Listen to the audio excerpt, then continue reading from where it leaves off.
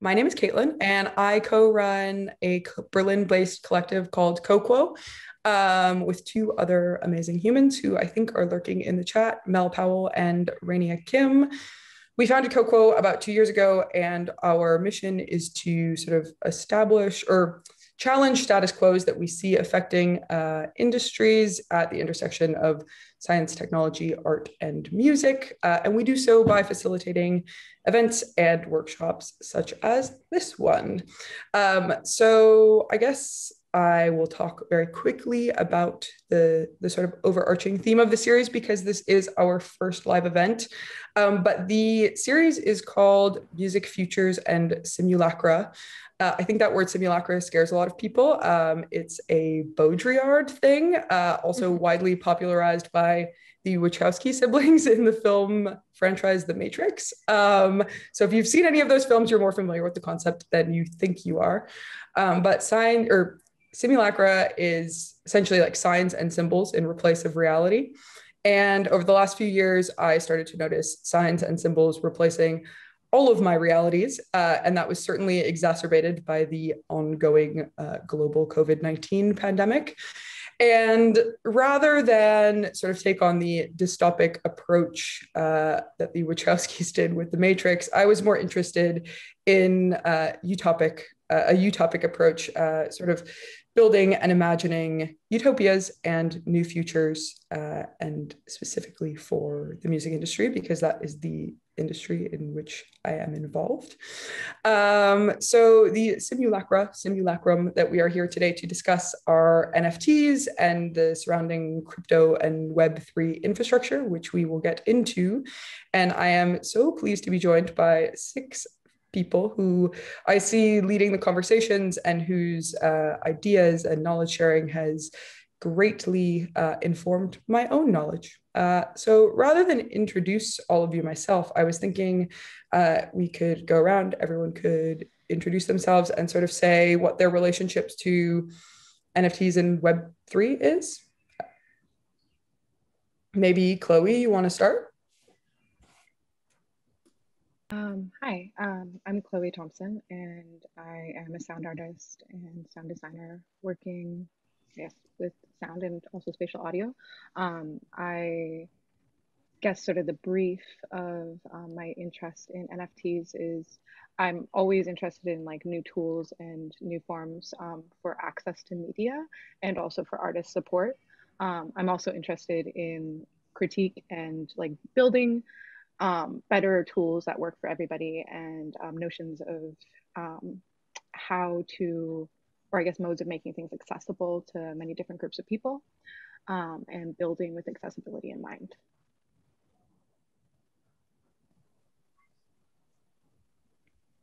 Cool. I'm just going to go in order of people that are on my screen. Maybe Matt, you want to go next? Hey, everyone. Yeah, I'm Matt. I'm an artist. I've been I guess involved in Web3 for quite a long time.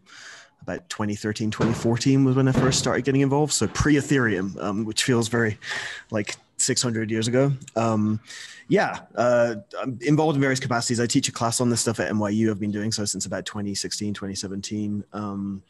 I've just been kind of involved in the space. Like I lend my thoughts to a number of different projects over time. And as an artist, I've been working on, both kind of extending the tool set and thinking about different applications for it for my practice specifically. So have released a bunch of NFTs recently, for example, which is kind of an interesting or fun trip. So really happy to be here. Cool. Thanks, Matt. Sherry, do you want to go next? Sure. Yeah. Thanks so much, Caitlin, for having us, for organizing this. Thanks so much everyone for being here. I guess very briefly, I'm Sherry. I run a music and tech newsletter and a membership community called Water and Music. I've been doing that basically full time for around 1.5 years. And before that, I was a freelance writer in a more traditional sense, writing for a lot of different publications like Billboard and Forbes about music and tech trends, but also with a more industry focus, but also always trying to keep the artist at the center whenever possible. In terms of my first experience with like NFTs and blockchain. Actually, the first ever music industry conference I ever attended, this was back in 2015 when I first started writing, was at the Berklee College of Music. And that was also the first time I ever learned about blockchain. And it had such a strong imprint in my brain because it was on a blockchain panel that just ended up basically being a shouting match between someone from a PRO and someone who was like founding a startup that was trying to disrupt PROs. I found that very entertaining and humorous, but also definitely telling just for, at least in the years since, like how the music industry in particular, especially like more mainstream, you know, incumbent major companies would respond to blockchain. I think thankfully, this like newer wave of activity around NFTs is much more exciting, much more experimental, less about, you know, trying to get major labels, publishers, PROs, et cetera, on board, and more just about being super scrappy, doing what you can kind of on the ground. Definitely, you know, led by independent artists. I'm sure we'll dive into all of this today. So yeah, that's why I'm especially excited for this conversation, just for this landscape in general. Cool, thanks. Mikhail? Yes, my name is Mikhail Stangl. I came into NFTs, to be honest, not by accident, but also through research, you know, basically facing or analyzing what we were facing as a music industry in that post the disruption that was COVID. You know, ultimately, you know, COVID was a really good time also to kind of reassess, will we engage in new forms or will we just continue to use, you know, the ecosystems, the platforms, the industries that kind of more or less turned out to be fairly abusive. And what interests me the most in NFTs is actually the fact that it's for the very first time an incredibly participatory technology, like Web3 is incredibly participatory, that can basically reproduce a lot of the collaborative, communal processes that electronic music, I come from an electronic music, you know, grassroots culture perspective. And a lot of that is about collaboration and redistribution. You know, there's like roles are not as clear cut. Who's the promoter? Who's the label? Who's the activist? Who's the audience? It's all one thing, all contribute to one common goal. And to scope out more powerful configurations, both on a technological and structural level, to salvage that and potentially, you know, to carry it over into a new age. That is what I find incredibly interesting and most powerful that I've seen in my involvement with especially grassroots community in 25 plus years. So that's what that participatory element is what keeps me very excited and busy in this. Cool, great. And we will get into more of your work with Zora because I'm very interested to ask you more about that. Zola, Jesus, and Verite, I want to ask, like, are you cool with us? What name would you like to be referred to? Would one of you like to introduce yourselves first? I also want to say, just like kind of fangirl vibes, I saw both of you at CMJ in 2014. And I was like, oh my God, I've seen both of these people at the same festival that doesn't exist anymore. Anyway, it just made me feel like old and excited. Same. Thanks. Yeah, well, I you can call me Nika, but you know, Zola Jesus is also more obvious, so I'll answer to either. Cool. Do you want to give a brief intro to yourself? Yeah. Yeah. So my name is Nika. I live in Wisconsin. I make music, and I've been doing it for about 10 years now. But it's been my passion my entire life. Music is an incredibly divine experience for me, and being a part of the music industry has been extremely disenchanting and disillusioning, and it really made me struggle with my love and passion for music, having to navigate the corporate structures. And feeling like I had to play a game outside of music itself. It just felt like a giant distraction to the main goal. So when I discovered blockchain and crypto and NFT in relation to arts, I felt a lot of optimism for it. And I liked that the NFT space is so much more diverse in terms of what it can be. And as someone that who's music and creative ideas sometimes take different shapes that aren't just audio files, I liked the freedom in that. So I was very excited when I first realized I could make audiovisual pieces, you know, and then there's a place where I could present them and sell them. And it was deeply, deeply inspiring and exciting for me. So that's kind of what drew me to it. And also just trying to rebuild an ecosystem or an environment or a world for music that is more habitable for creativity to permeate and grow, because the current systems that we have are very detrimental to that. So yeah, that's why I'm here. Cool, thank you. And Verite, would you like to round this intro session up? I'm muted now, I'm not. Yes, of course. Hi, I'm Verite Kelsey. You can call me either as well. And thank you so much for having me. It's funny you mentioned CMJ, because I feel like the landscape of the music industry is constantly shifting. And I, similar to Mikhail, was presented at the beginning of COVID, kind of seeing a landscape where the traditional path that I was taking as an independent artist wasn't going to be feasible in the way that I was currently navigating it. And I kind of viewed NFTs as an escape hatch in a lot of ways. I think we're so used to now the algorithm determining who sees your work, platforms owning your audience and having more access to your audience than you do. And I view NFTs as a solution to a lot of these things. And like was also just said, it completely broadens the creativity of, as a musician and as an artist, the mediums that we can use to build our communities. And so I'm really excited for the freedom that NFTs and the use of Web3 and blockchain to build ecosystems and fan communities can provide for artists. Cool. Thank you so much. I guess it probably goes without saying that an NFT is a non-fungible token, but I also wanted to quickly sort of maybe provide a definition of Web3, and because I know a lot of people are sort of not familiar with the concept. I'm going to give a stab at explaining it, but I might turn to some of you to explain it better.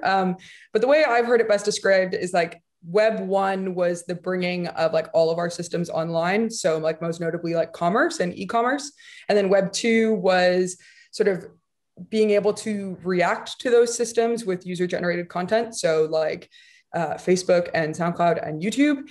And now Web3 is sort of a like decombustion of those systems, a decentralization of those systems. Does that kind of cover it? Matt, I feel like you're kind of the resident expert in Web3. So. Yeah, I mean, that does cover it.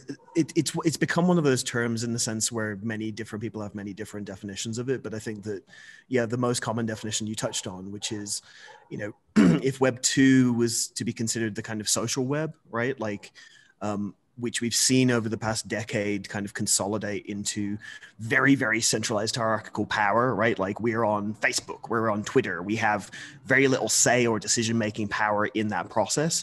And we don't really see, as Verite pointed out, you know, we don't really see very much kind of like upside in that. We're kind of like beholden to the decisions that are made on our behalf. And generally those decisions are made for a very small group of people, most likely the kind of the benefit of the platforms themselves. Web3 is decentralizing that process. There's a number of kind of like native concepts to Web3, the idea of owning a stake in the platforms that, or the protocols that you participate in, is one kind of native idea. Another native idea is the idea of forking, so the ability to look at the code of the protocol or the platform that you're using and say, actually, I would do this a little bit different. What if a group of us got together and changed the code in such a way to meet our purposes? But in a nutshell, it really is just a decentralization of what we know. And from that, there are like a gajillion different potential applications and externalities to it. Cool. Yeah, thank you for that. And then I guess to kind of start where people are maybe most familiar with NFTs is like the traditional auction system, the like Beeples of the world selling things for $60 million or whatever. And Sherry, you've shared this. I'm going to put this in the chat for folks to look at, but this sort of chart about like the like expectations and profit. I think it like really hit the nail on the head for me. So sort of there was like this first wave of like music blockchain hype in like 2016, 2017, and then like all this disillusionment. And then it kind of came back recently, NFTs, smart contracts, Ethereum, all of this. And then sort of, I feel like we're maybe in this like phase that you've written in here, slightly enlightened disillusionment, sales tank. This is all useless unless we actually take the unique capabilities of crypto seriously.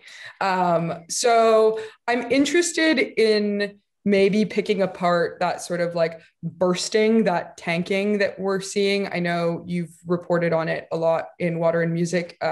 There's sort of a big indication that like sales of NFTs are really like rapidly declining.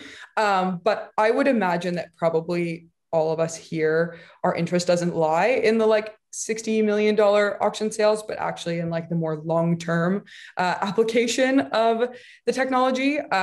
So does somebody kind of want to jump in and talk about maybe that bubble and the bursting of it? Maybe Sherry, you're a good person to talk about it.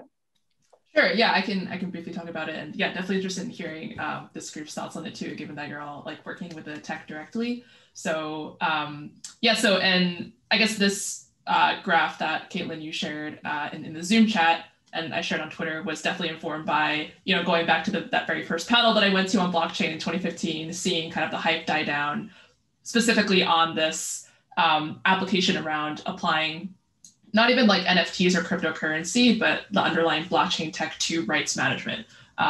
Whereas like the hype and kind of lack thereof now in the current cycle is more about, just about these like auctions and more about the markets created around like NFTs and like crypto specifically as like a subset of blockchain. And looking at the data, I'm planning on like publishing a longer piece about this, but I think in May, music NFTs, based on like all the sales that I was able to track, they generated around 2 million in sales. Compare this to February and March when the sales totals were going to like 25 to 30 million. So that's like a 90% dip basically. And there have been other like academic papers published recently that show a similar dip across the board if you look at not just in music, but across all NFT marketplaces. So I do think music is a representative microcosm of what's happening in the market at large. So yeah, you'll see all these headlines that are saying, oh, like the market has crashed, you know, that the hype is over. That said, I think like actual development activity. So I think this is also a really big difference from kind of the first wave of hype when kind of the like rights management type apps were trying to make it in the music industry. Certainly like development and like minting and collaboration activity, I don't think has died down. I think we're seeing for sure like the dying down of these. I actually thought we were going to see like a more expensive auction than the Beeple one, but I guess we haven't seen that yet. Probably is a good thing in terms of, you know, people being less focused on the dollar side and actually more focused on, yeah, what are the most interesting like longer term applications. Like just because the market has died down doesn't mean that these apps or these companies, protocols like Zora or like Foundation are dead. It's probably like the opposite. I think artists are definitely, like still super excited and still collaborating, still rolling out really interesting campaigns. So yeah, I guess I'll stop there. Curious to hear other people's thoughts, but it's kind of the higher level of what's happening. Yeah, I'm interested, like Verite, Zola Jesus, and Matt, you've all minted NFTs. Chloe, I don't think you have you? No. And I guess I'm interested to know sort of like what your experience of that bubble bursting was. Matt, I know you and Holly didn't mint until quite recently, and I'm curious to know if that was intentional actually, or I'm interested to know kind of all the three of your experiences as artists. I minted a couple pieces in like February or March, like pretty early on in the year. And I was very excited about it, very excited that there was a whole new way for me to create unique pieces of art and to be able to find homes for them and find support for that. Quickly, I was sort of disillusioned by my experience, not because I didn't sell them, which I did, but because I felt like the intentions of the people buying them were not as sort of honest or straightforward or purely supportive as I would have liked. And I kind of started to feel a little resentful of the fact that this thing that I created with my heart and, you know, wanted to sell, but at the same time wanted to sell to someone that actually really loved it, was instead being used as a means of potentially profiting off of speculation. And there's a lot of things there that I can go into, but I can maybe do that later. I just felt sort of disillusioned by the intentions behind the people that were buying these NFTs and the financialization of what I was doing.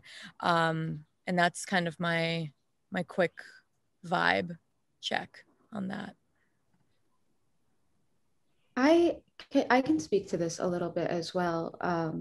I think that I kind of stepped into the NFT space with really zero idea. I kind of minted on a whim just to try it out, and was lucky enough that a fan of mine was heavily involved in the crypto space. And I think part of what's contributing to the bubble is that it's such a niche audience that is educated and has access to crypto and has the financial means in which to kind of buy things at this much higher price point.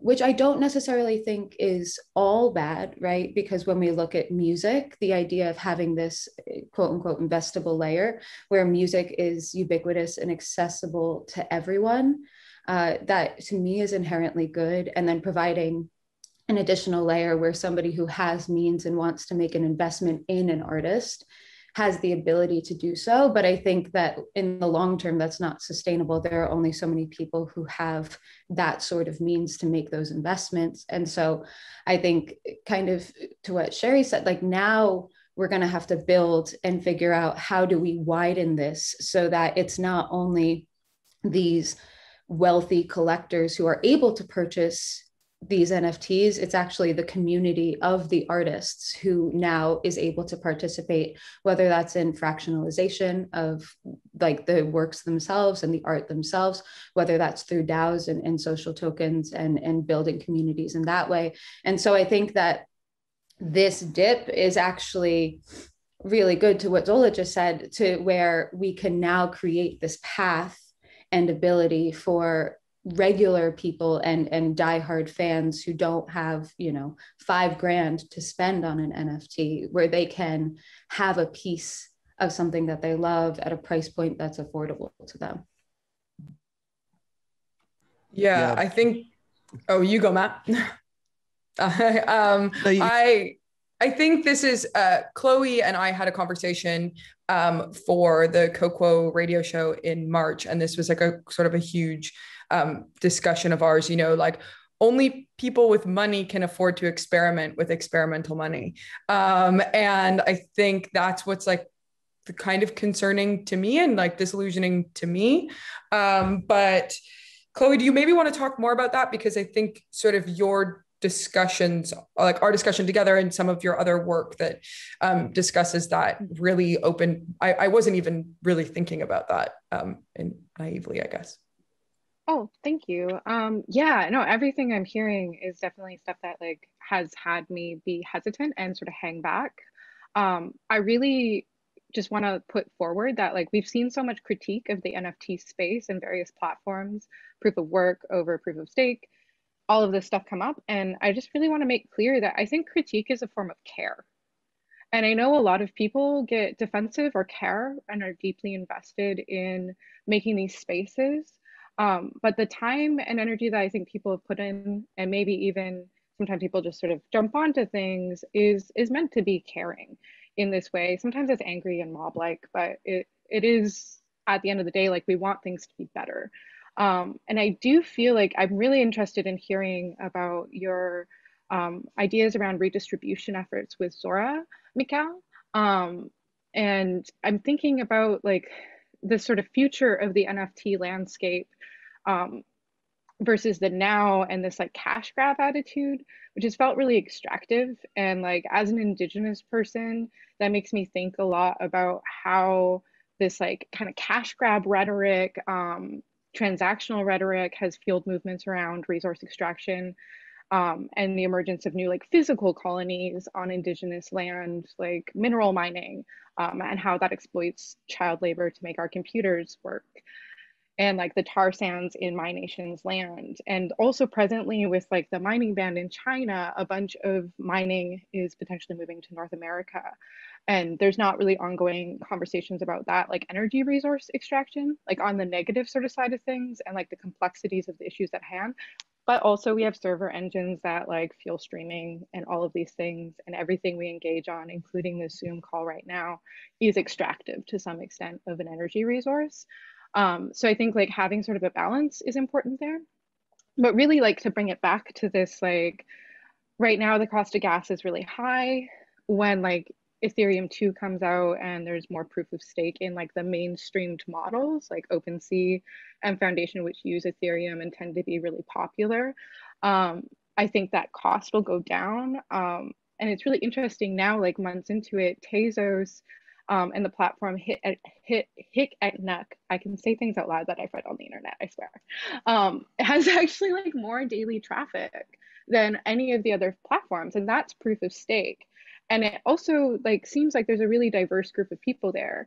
And one of the kind of concerns that I have around this like sort of mass people still jumping onto this cash grab attitude of things is when you're doing proof of work and you're minting these things and then they don't sell, like that transaction's already been complete. And I feel like right now we're at a really great point to really push the proof of stake concept and also think about how we can like really get together, because it's been sort of this replication of like, I'm a popular artist or I'm getting discovered in the crypto community, thus I get much money. And what I'm more interested around like around like 3.0 and decentralization is not that actually. It's like, how can we collectivize and create independent agencies which allow for like group safety and redistribution of resources, and like thinking about the past record sort of label model, not in like the problematic way where artists have been excluded, or like the history of like Black artists not being in contracts, but like how advances were made at varying tiers of people's career to help bring them up and like support their practice in the press, and how that supports producers and mixing engineers and all these different people who are part of making work. Because I feel like a lot of the entry point to this conversation has been very concentrated in a time where like as artists we're expected to be the producer, the mixing engineer, everything should be on one digital audio workstation. And like, that's also not sustainable. Like, how else can we integrate these ideas of decentralization and collectivity and collaboration, like true collaboration, conversational, and ultimately interdependence, in the sense of like, if I'm making work, I'm dependent on like the people around me for inspiration, and subsequently like sharing inspiration and dialogue with people.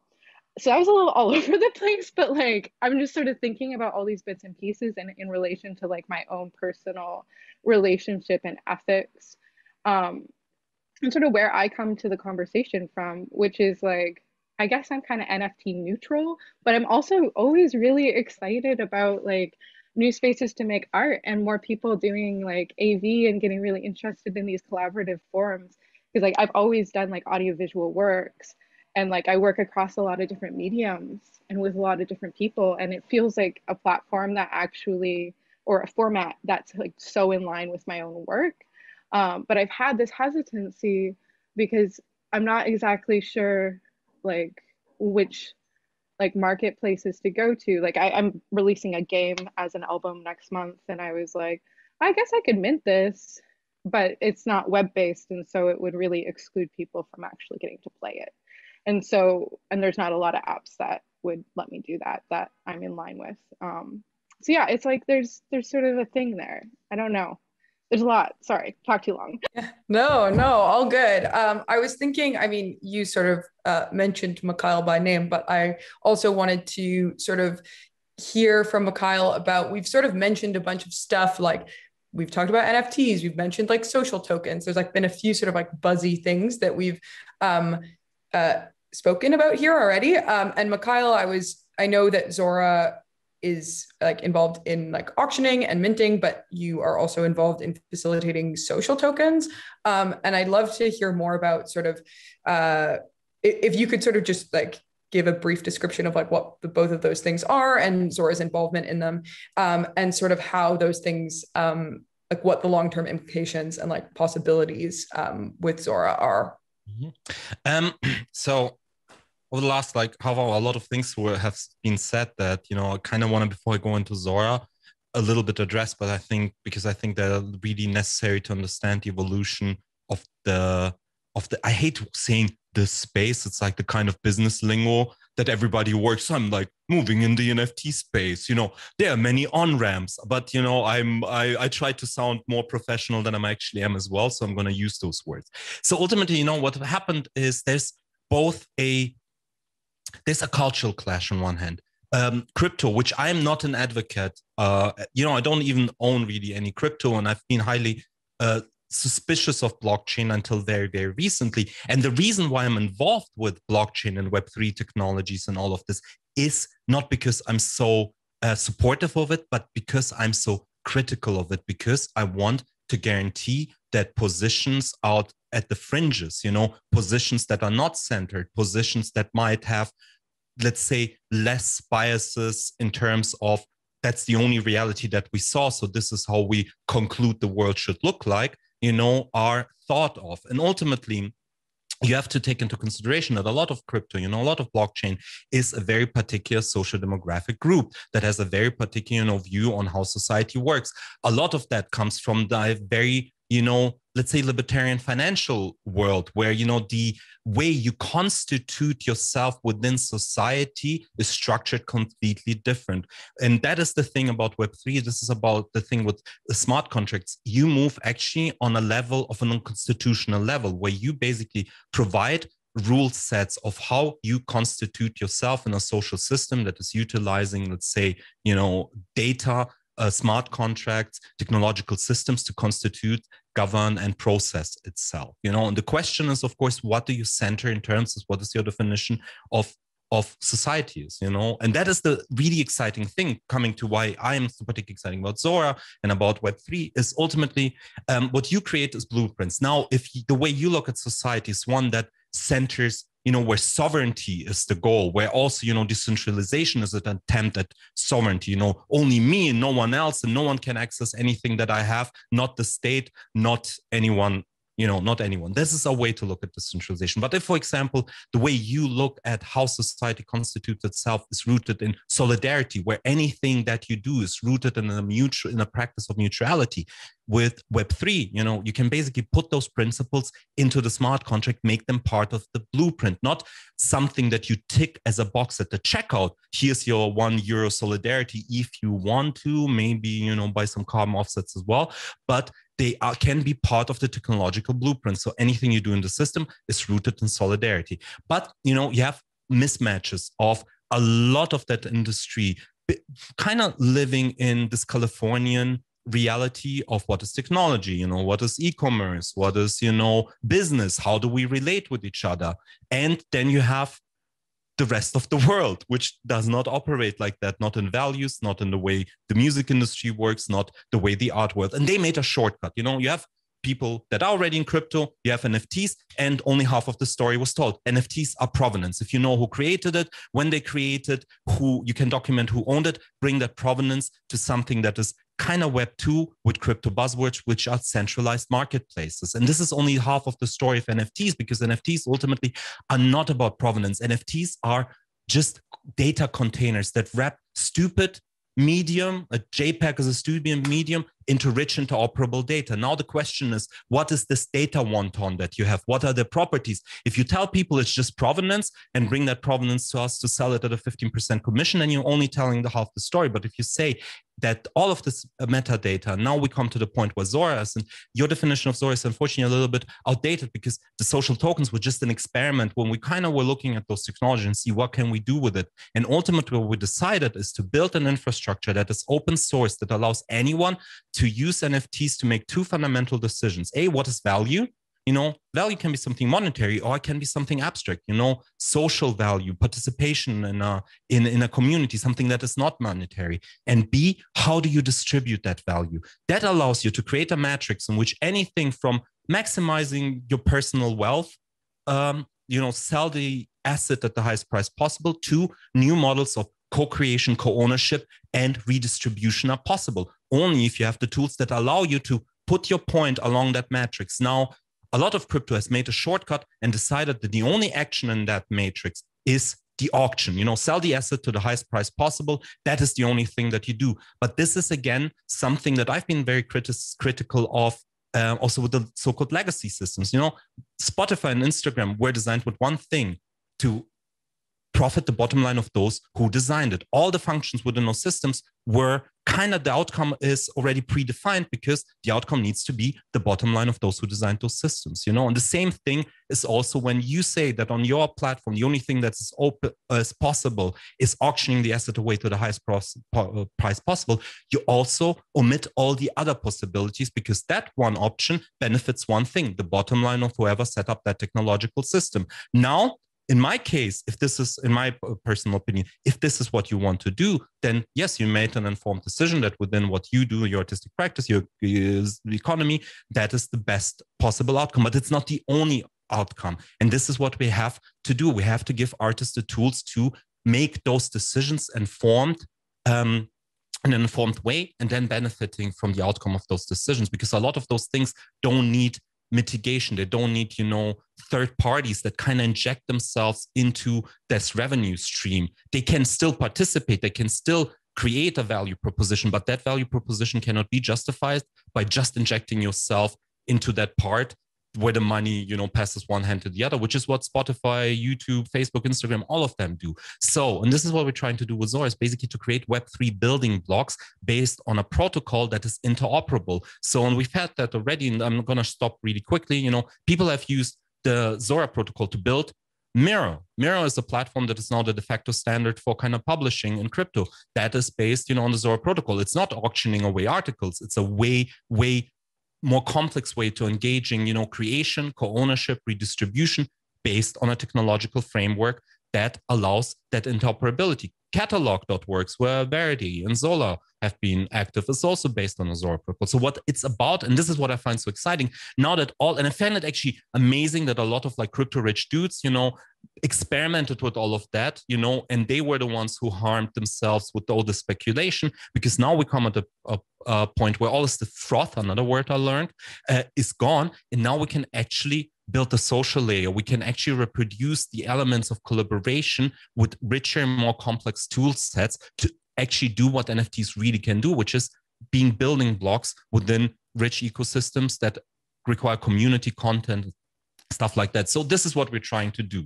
I know this was a bit more complicated and longer answer, but it's really exciting. You need to take the time to also deconstruct, because you said, the space took the most logical, the natural traditional form of auction, but is it really traditional? No, because a lot of those use cases were adapted without questioning their, genesis. Why are we doing this? Why is like the ETH price, the social signal that we've sent, facing the audience? There are other design decisions, but they were being carried over from one project to the other without deconstructing and questioning, are those the value systems that we want to inject into those conversations? And a lot of that is changing now.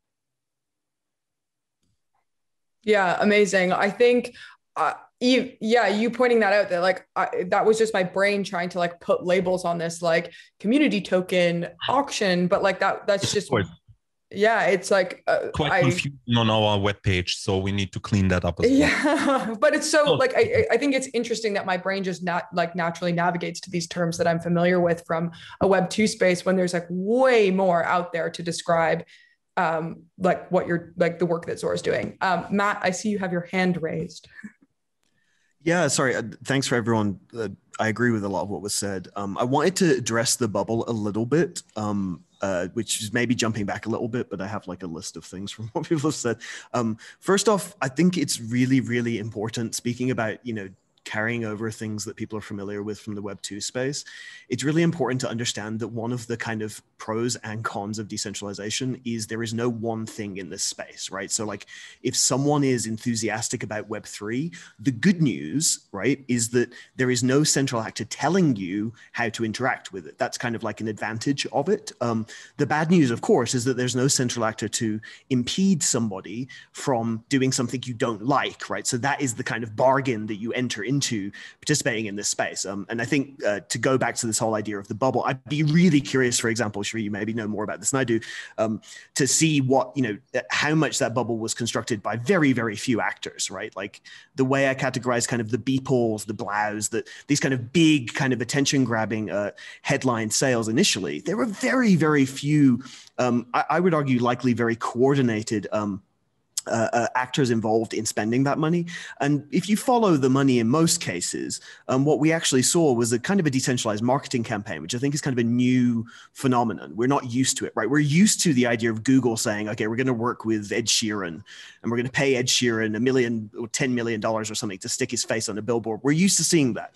What we're not used to seeing is a bunch of anonymous people bidding on artworks whose big headline grabbing sales also inflate the price of a token, right? And that is, and Metacoven, for example, who bid on the Beeple and spent the $69 million, basically pretty much came out and said the same thing, right?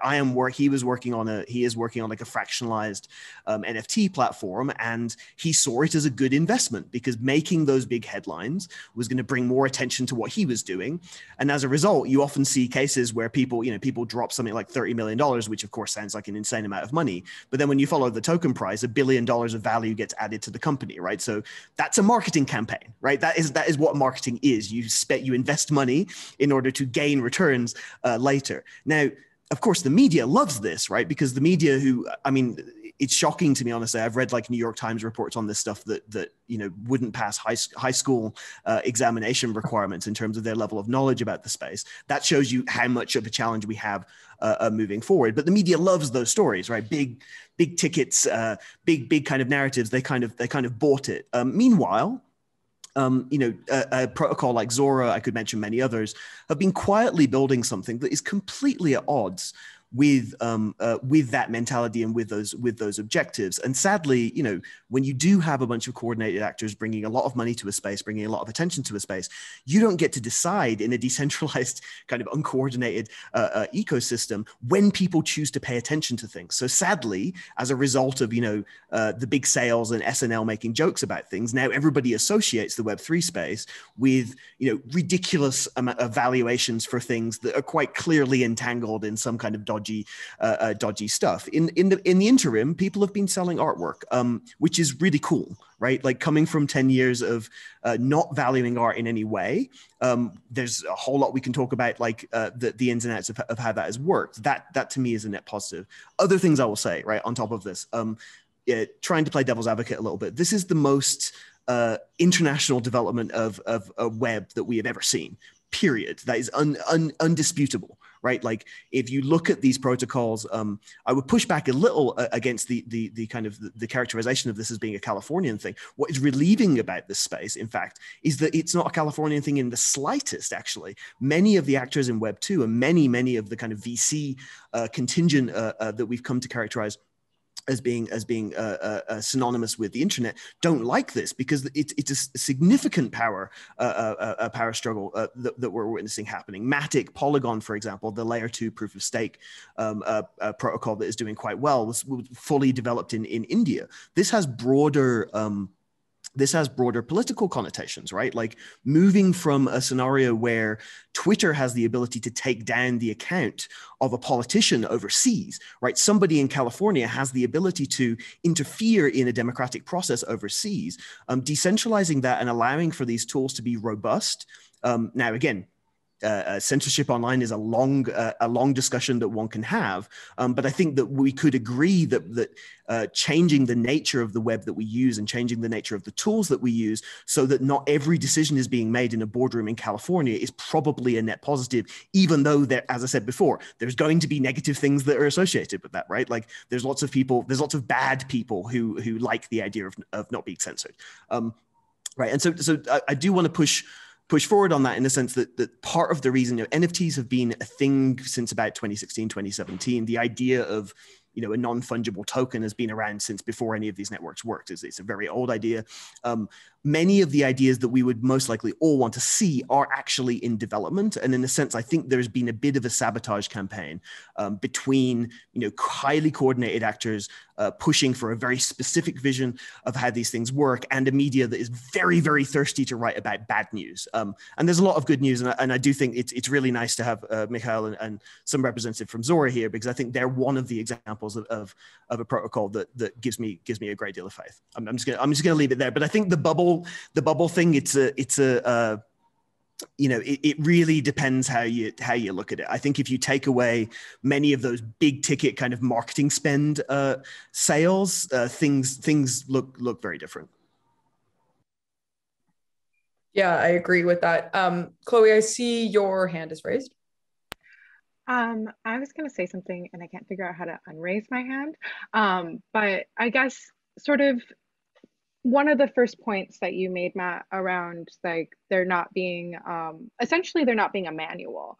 And I think that's why it's important to have discussions like this with people who've like participated and had like great, bad, neutral experiences with these mediums, is there's not actually a manual for how to do this. And it has existed for some time, but it's ever changing and like in flux, and things are still being created.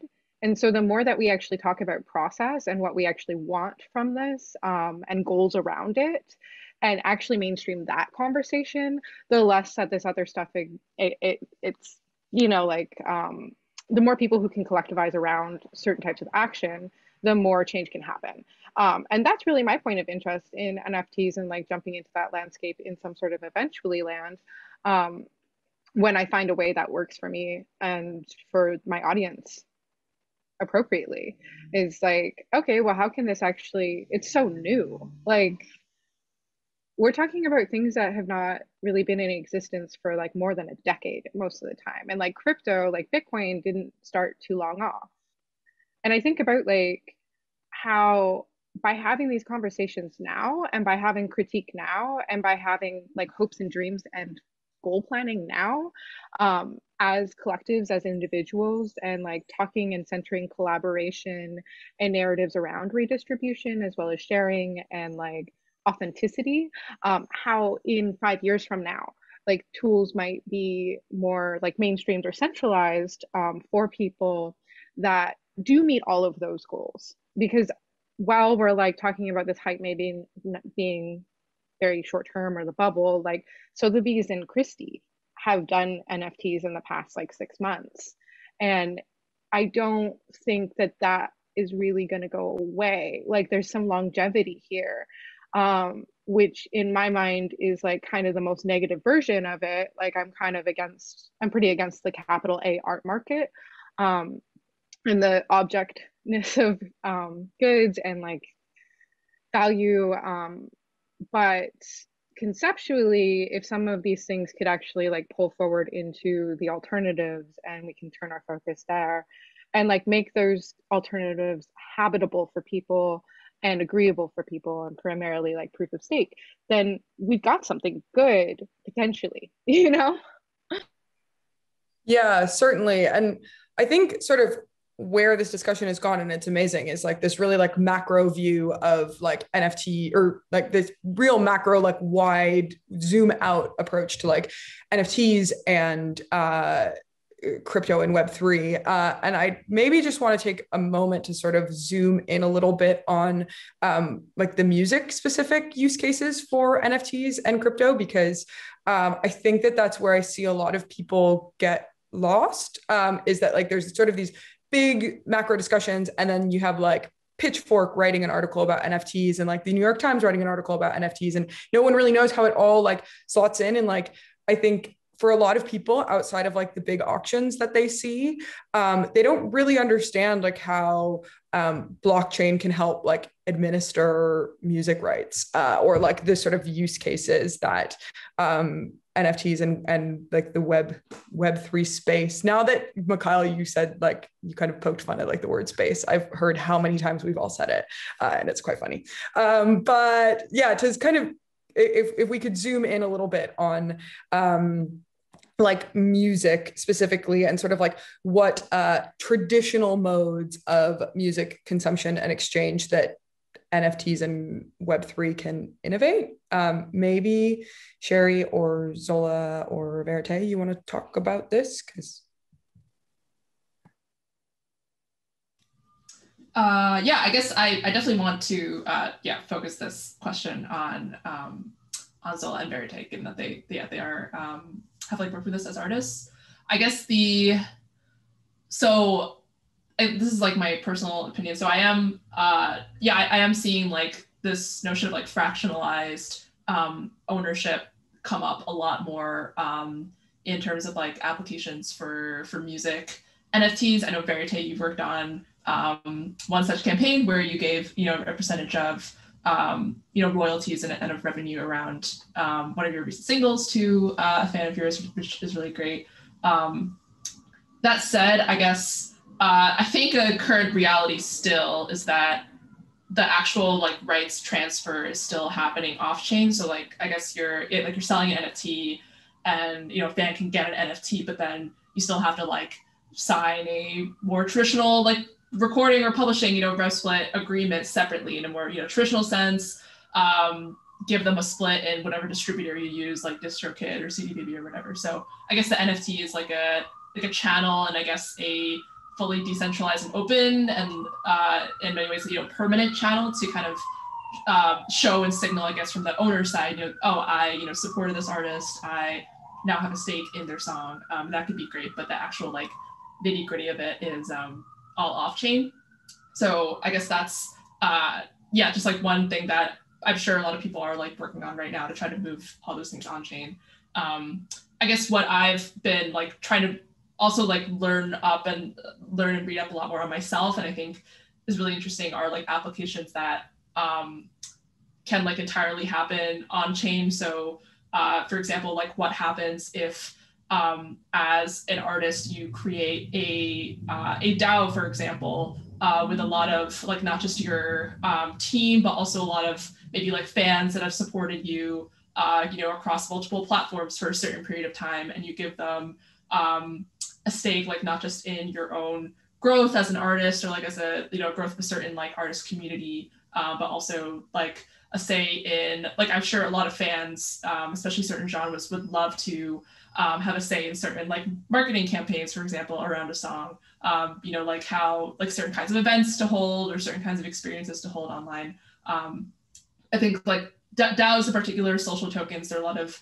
and I guess interesting that on the NFT panel we're like talking a lot about applications outside of NFTs, which I think is actually great. Like I do want to like expand people's awareness of applications of blockchain and crypto just outside of NFTs. But so that's, I think, the notion of giving fans a stake, giving fans like ownership, like actually bringing them tangibly on the growth journey of an artist's career is an idea that resonates with a lot of artists, for sure, and a lot of people in the music industry. The current like Web2 models that exist are very slow or like not very precise, and I think like Web3 a lot of like Web3 blockchain tools allow for it to be much more open and immediate and precise than the tools that we have previously.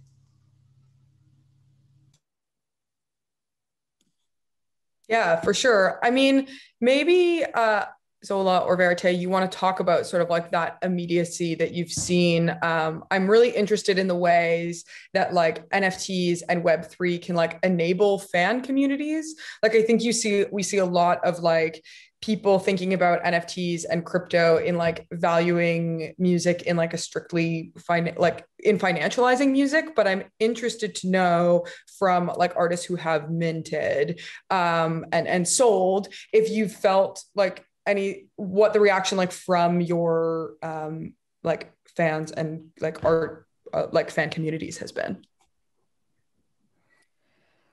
Speak to that a little bit. So from my perspective, I think it's important to have two conversations, and I feel like we've been having these two conversations. There's the idealism for what NFTs can be, and then there's the pragmatic and practical reality that we still have to be in relationship with these more antiquated systems, especially within the music industry, to make that work, because not everything is going to be decentralized. When you look at, how royalties are collected, that's a 50-year-old, very clunky system with a black box that very definitely benefits the holders of those black boxes. And so from my perspective, I tend to always be on the more pragmatic, like hands and feet on the ground, solving those problems. But I also think it's important to have voices and people who kind of have their head in the pure idealism of like what we can build. And from my perspective, like what I've really realized in talking a lot about my fans, especially on Discord, about what they value and how they value it, is like the masses do not value digital assets. They do not value the MP3.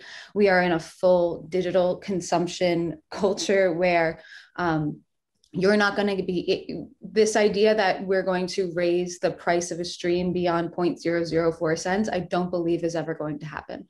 And so as artists, I think it's our job to figure out, okay, well, what do fans value? Because we know that on the flip side, people who are lovers and consumers of art, they do want to support the artists, but we need to find new ways in which for them to support. And I'll be honest, my fans aren't in crypto. I have like probably 5 fans that are participating within these things, and everything else, whether it's speculative, whether it's, fans that I've made within the crypto space.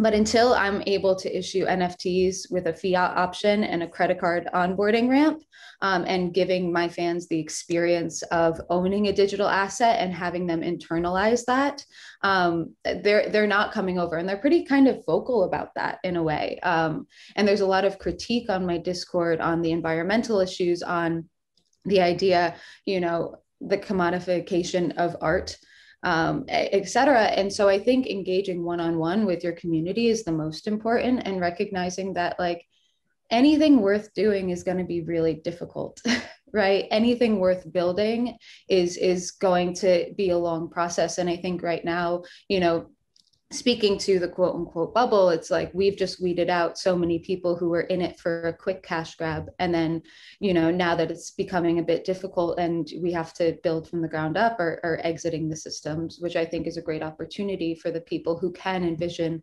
a better and more equitable future for artists, for musicians, for the music industry, to spend a lot of time building those systems.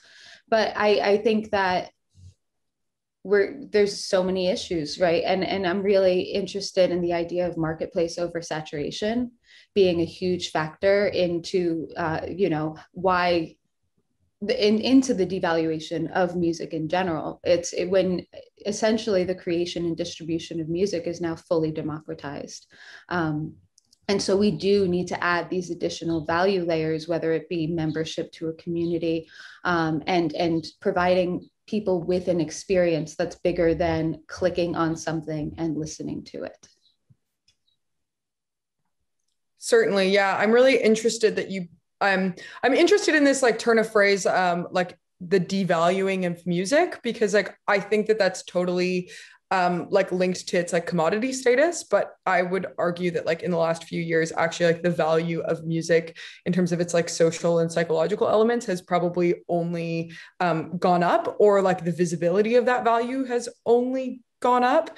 And I'm really interested in the ways, I mean, I think I kind of already said this, but like that NFTs and Web3 can sort of like enable that other value, like enable value outside of financialization. And Zola, Jesus, maybe you want to talk a little bit about that, because I think that maybe is where your disillusionment, sort of what you said, where that kind of lies, because it sounds like you were pretty disenchanted with the financialization of it. And yeah. but it still sounds like you're kind of like hopeful about the space, and you're participating in this conversation. So I'm interested to know why.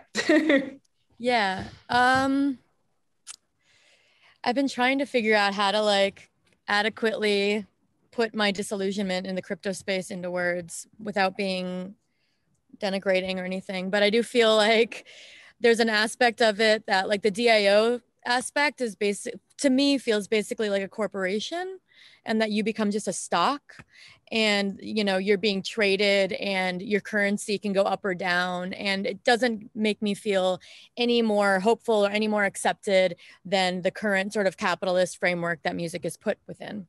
And so that I have issues with. I also feel like the crypto space is currently being gatekept by the people that have helped establish it. I've noticed the decentralized marketing tactics within even the independent music NFT space. People, artists or musicians selling NFTs, and then people within the community are buying them as a means of, pushing the narrative that this could be a future for the headline. I've seen that happen just with my peers. And that makes me feel less sort of like, I feel like there's less honesty about whether or not this is something that could actually work, because now I can't really trust the motives of the people that are sometimes behind the technology, because it seems like they have their own agendas. And that makes me feel, just a little suspicious. But then on top of it, I have a Patreon. I like that. I don't like asking my fans for money. I don't like that situation, but I do feel supported, but I feel supported in a way that breeds charity and that breeds compassion and community.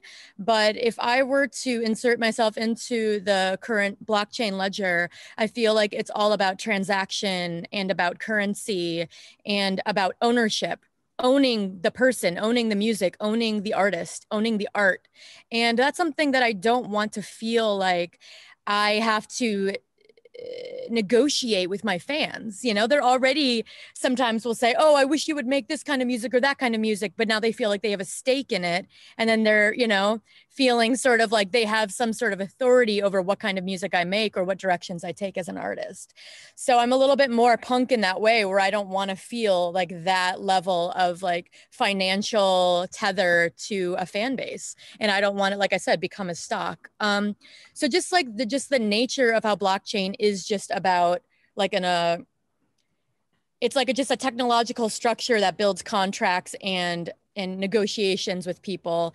That feels to me like less human sometimes, and more distrustful of like human compassion and the exchange of art and the people that love it. I don't want to feel like I'm getting further embedded into a financial structure that is going to only limit or suppress wherever I want to take my art and my passion. And that's been my biggest concern. And then just like the idea of speculative ownership of my work, I find offensive, because it's something that I do take very personally. So I guess that's, I don't know. It's a hard thing, because I do think there's a lot of really good things about blockchain and crypto and Web3. And I think it could be a really beautiful space, but I want it to be handled in a transparent way, where I feel like there isn't a lot of, even though it is a transparent technology, I feel like a lot of the stuff about it right now is not addressing kind of like that we're just further embedding ourselves into financial agreements with people, which just to me feels like not punk. It's not cool. It's not cool to me, but yeah. Yeah, I mean, maybe Mikhail, do you sort of have anything to say about that in terms of like about the technology specifically, and sort of how do you like speak to artists about sort of like mitigating that sort of like financial entrenchment? Mm. I mean, I completely agree. For me, a future in which every interaction between audiences and musicians is one of a financial transaction nature is dystopian to me, because it would basically take a lot of the arbitrarily like so basically, when I was speaking about like kind of deconstructing the design language, whereas in Web 2 we had arbitrary set value, which was likes, follows, that kind of stuff. This is kind of arbitrary, but it signifies value, and Web 3 kind of took the toxicity of that and made it kind of worse through attaching the monetary values right in the corner of the asset, So this is something that that shows a mismatch of what people who design the technology think is relevant and what actually is relevant. The same thing is, of course, in how a lot of the space that designs those technologies, assumes the relationship between fans and artists are. I've been now obsessed with music for since I'm 12 years old, let's say 25 years. And I have never wanted that my money does more to an artist, but that they dance for me when I paid for, and they go happy, and home and buy themselves a good meal from the money I contributed their career. But if your reality is staring on crypto charts all day, you might think that my relationship to artists is also one of the investor. 99% of the audiences don't want to handle cultural investment portfolios, tracking which little blockchain track is now the hottest that might, create revenue for them if they sell the fractional share. This is not the way we engage with culture. So, but the more, and I think Chloe said something really important. One thing that also now scales differently with that many artists coming into Web3 is accountability. We've seen now, and this is a topic that has been, already brought up a few times. Blockchain existed for 15 years, Ethereum existed for 10 years. Not much has been happening, or even though everybody knew that this is a big issue, now that artists come into the space, all of a sudden conversations, actions, changes, initiatives, bounties, green NFTs initiatives, all happening because artists and the communities that come of artists, responsibility scales completely different with those communities. And also the tools that are going to be built will be built from other perspectives, centering other usabilities quite soon. So right now we're still in an experimentation layer where the intentions and the use cases don't quite match, but slowly, they rub against each other and rub off all the things that don't match. And in the end, I think the future of NFTs and all of this technology is not the $1,000 collectible, but the frictionless, free social signaling. So a lot of those things, because ultimately the chance of this is not, find a new way to sell shit to your audiences, but to own the relationship to your audience. Because for the last 15 years, we did not own any of those relationships. You can't export your Instagram follows to a new project, but you can do that with the relationships that you own, that you build through Web3. So a lot of that selling assets is the alpha stage of all of this. And don't really forget, this has literally started for 99% of the people January 15th, 2021. How much can you design and frictionless UX experiences in such a short amount of time? But that's our expectations, because when we adapted, Spotify, for example, what we did was a trade-off. We got convenience versus, we traded convenience versus agency. We don't have agencies audiences, we don't have agencies artists, but for that we have this really integrated, convenient ecosystem of tools that, allow you to access all of the music. Bandcamp is a step out of that convenience because it's shitty to use, it's more expensive, but stepping back from the convenience adds more value to the creator, which is why a lot of people use Bandcamp, because they know of my $10, more of that will arrive with the artist. And that negotiation of those things happens right now as the tools are being built out, and they're not being built out in the sell your digital asset for a lot of money part of NFTs. No, not at all. They're more built out in the communal, inclusive, collaborative, interdependent part of Web3. Yeah, certainly. Matt, I see you have your hand raised. Yeah, I just wanted to touch on a couple of things. I mean, first, to go right back to the kind of on-chain, off-chain stuff. I think it's also telling of kind of like the distorted narrative that we've been approached on this. Like the week that Beeple sold the 69 million whatever image at Christie's, Aaron Wright and the team at Open Law passed legislation in Wyoming that basically legally gave some legal recognition to DAOs. Why that's important is because when we talk about any asset that an LLC can own, whether it be media rights, whether it be any form of property, that is kind of the bridge. And so, yeah, so in terms of like, in terms of these kind of like what seemingly are kind of like immaterial or like kind of hazy things around copyright or ownership, that's going to be changed really, really quickly. And then to speak to a lot of Nika's points, I mean, both the scenarios that you raised there, I think are very plausible. it kind of, to go back to my initial point, it's like the bargain that you make entering into the space is that the bad things will happen, right? You are going to see, someone in the comments mentioned like a Maroon 5 DAO. I don't know Maroon 5 personally, but but I do expect that you will see dystopian scenarios where, you know, people are using DAO structures or token structures to raise a lot of money, set kind of ridiculous expectations about like participating in things, and ultimately trying to push people toward, you know, seeing their art practice as this kind of speculative financial vehicle.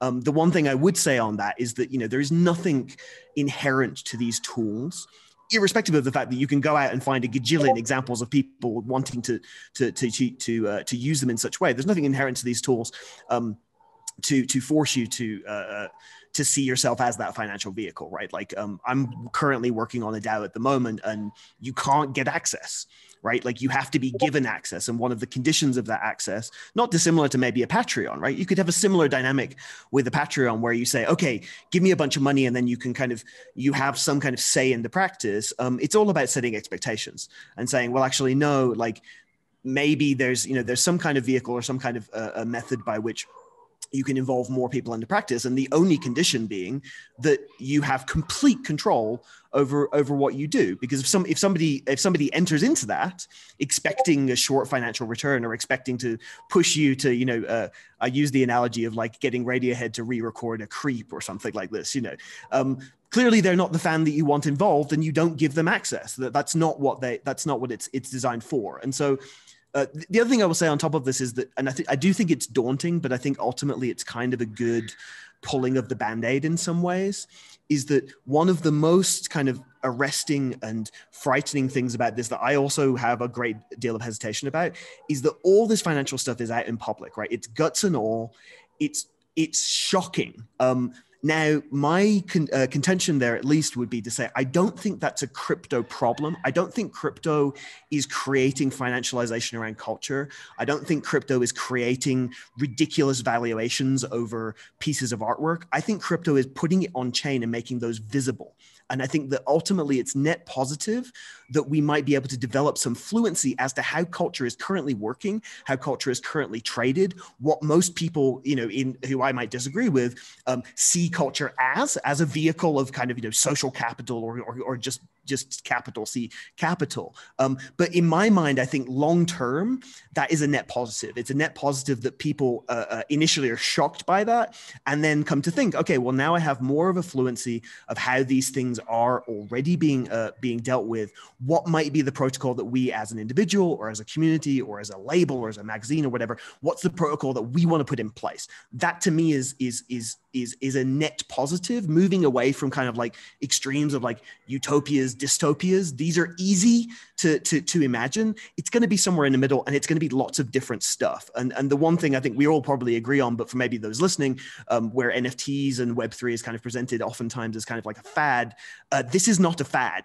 Like, this is something we should have been talking about 2 years ago. This is happening. And so, you know, guts and all, as gross as some of the stuff is, having a negative reaction to it, to go back to Claire's point earlier, right? Having a negative reaction to it, I think, is good, right? Because ultimately that will push us toward thinking about what we might want to see. And I might add that advantage, that opportunity of being able to think about what we want outside of central control of a Spotify or a Google or a Facebook. That is the point. That is the opportunity here, warts and all. So yeah, I'm going to shut up now. Yeah, I think quickly to like add on to that, it's really interesting that it took 10 years for the like mainstream to be critical of Spotify, and it took 3 months for the mainstream media to be critical of NFTs. So I think, yeah, in a way, this criticism is good because it's getting things like out in the open. And Chloe, like you said earlier, like criticism is care. And I see you have your hand raised, and but I did just want to quickly like go back to that comment about the Maroon 5 DAO, because I know we haven't really talked about like what a DAO is, and maybe Chloe, you could sort of elaborate and say what you wanted to say, but also speak a little bit to like what a DAO is. I'll give it a shot. But one of the points, and actually this does relate to this. So A DAO is a decentralized autonomous organization. And so essentially it is you create what it's going to be, outline, I'm trying to think of the word that we've been using this whole time, your protocols.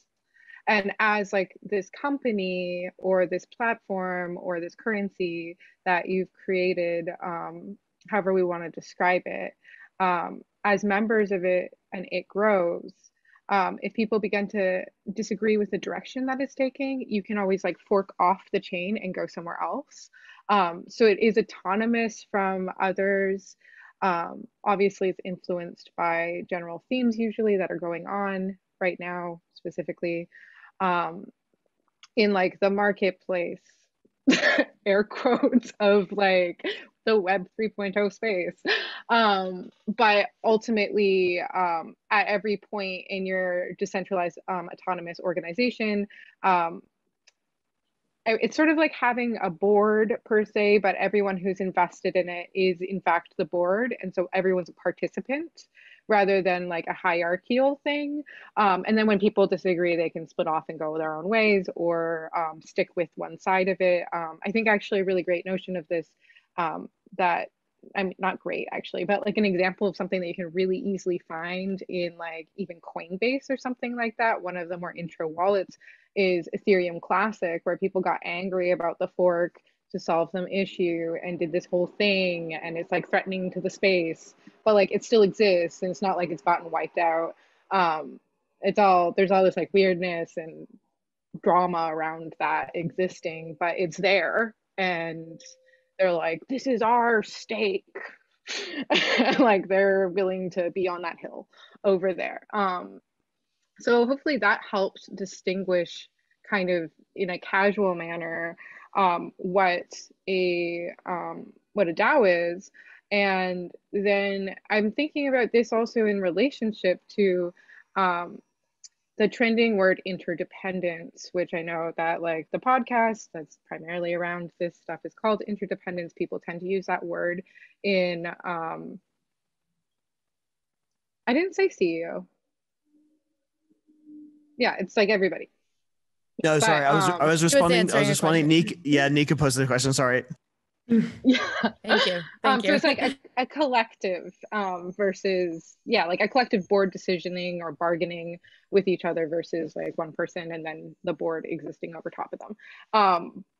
But I'm thinking a lot about like a healthy interdependent relationship between people is often like defined as like distinguishing between the needs of partners and helping to meet the need of each partner in a meaningful and supportive way. And then like both partners, I guess, make effort to support each other's needs and don't control each other or demand. And so that's like a healthy interdependent relationship. And I feel like this tends to get like also brought into this like idealized or utopic view of the Web 3.0 space. And it kind of goes toward what Nika was saying in that point of people trying to have ownership over your work.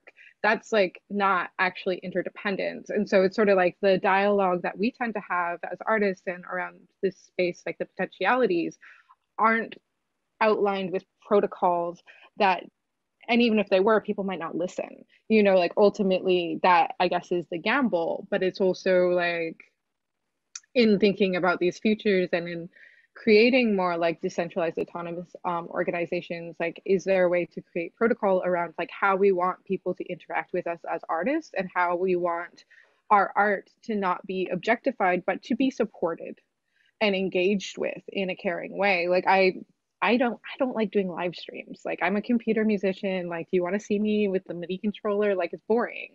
Like I can make a max patch do that for itself, like based on timing. And so like during this whole like live streaming time to keep my contracts, I built these like interactive live stream tools where people could go to a website and play with sliders, and the stream would come back with like their interactions with my work, and I'd collaborate with visual artists and such. And that's like how I chose to navigate that space. And like I'm thinking a lot about how we can continue to make these choices as individuals, but like the more that we can discuss our protocols and our wants to make different interactive choices, the more that like we can maybe get together and it's not just about me or you. Does that make sense? Yeah, I think so. Nika, do you feel like your question was answered there? I feel like there's a lot going on in the chat now. Yeah. I mean, this is the thing that really intrigues me about Web3 is the potential to create communities that can kind of, be supportive of art or music in my case. But I do see it kind of just as like another corporation, as another financial sort of like agreement or pact with people. And I understand that it's all protocol and protocol can be whatever, but this is how I'm seeing it be established. And so I'm just kind of concerned, like, is the technology going to develop in a way that just further enmeshes us in financial contracts with people? Because that kind of makes me feel creeped out sometimes. But I do think that the protocol can do a lot of great things in building and sustaining communities and creating communities, international communities of things. And the possibilities are endless, and that's really awesome and exciting to me. But I just don't like the crypto bro, like, let's make this just like our version of libertarian corporations kind of vibe. Like, that got to convince me that that's not going to be the future, because otherwise I'm going to be really critical. Yeah, I feel the exact same skepticism and some stuff I just like can't read or listen to. Although I'm trying to like be as accommodating to all voices in shaping my own knowledge. But Sherry and Kelsey, I see you both have your hands raised. Sherry, maybe you want to go first?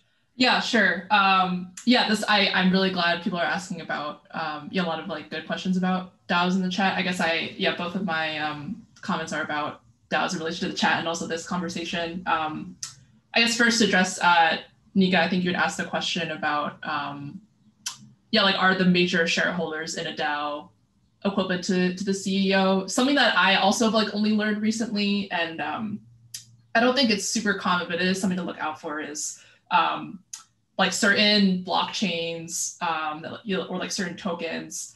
There definitely are a lot of like token or blockchain types out there where a small handful of people do own the majority of the supply, and there are people like looking into this and like publishing data about it, which is great. But where like 50 to 60% are held just by the team of like 5 people, or like just by the investors, versus the majority being held by the community.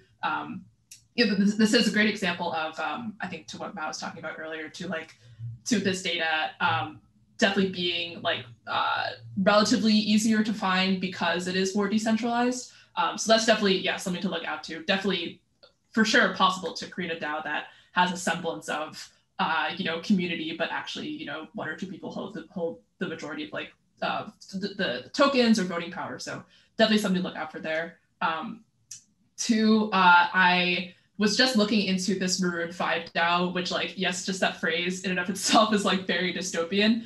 That said, at least according to their page, I think it's structured as a charitable DAO. So I think once you own this NFT or like one of the series of NFTs, you are part of this DAO where you can vote on where all the proceeds from the NFTs will go to in terms of charitable causes. I think this DAO in particular is focused on environmental concerns and climate change.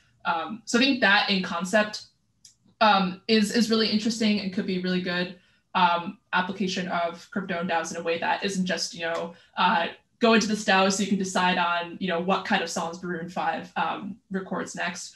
I have seen instances of other DAOs where it's like a community fund for like small businesses. Once you're part of this DAO, you can vote on who we should give grants to for like early businesses to hit the ground running. I think definitely see this applying to artist grant funds as well. So so they are, I think, relatively, I think, few and far between for now, but they do exist, and definitely encourage people to look forward to those applications for DAOs, as opposed to the very I guess individualist creator economy type, join my branded artist DAO so you can help just me and my group. Cool. Yeah, thank you. And Kelsey, do you still have your hand up? Feels like a class or something. Everyone with their hand up. This kind of goes back to what Matt said earlier, that decentralization, it can be great in its best iteration, and then it can be the worst in its worst iteration. And I think that DAOs are very similar. It's like, and it comes down to the ethos of the community. And so it's what is your protocol, and what kind of community are you trying to build? And I think from my perspective, fans invest in me as an artist all of the time, whether it's in the music, whether it's coming to tour, whether it's buying merch, whether, in all of these various ways. And so the idea, and all of my communities are non-gated. Like, access to me is probably way too open at this point. I talk to everyone that I possibly can. So the idea that if I built a community with this group of fans that are the diehard first to arrive, actively contributing to the community, and allowing there to be an upside to their participation within the community, that's how I view that. Where if you're putting $50 to become a member, that's just a random number, to become a member of this community, whatever it might mean, or buying X amount of tokens, or probably being gifted them, that there's an incentive for you to continue to participate and become a meaningful member of that community, which raises the overall value of that community. And it's actually really easy to then weed out bad actors, because if you're just buying that as a speculative thing, right, you're not going to probably demonstrate value into that community, because that takes a lot of heart and a lot of time and effort. And I think looking at what Audius is doing with their social token is actually a really good example of this, is how much audio you get is dependent on what you're providing to the overall community.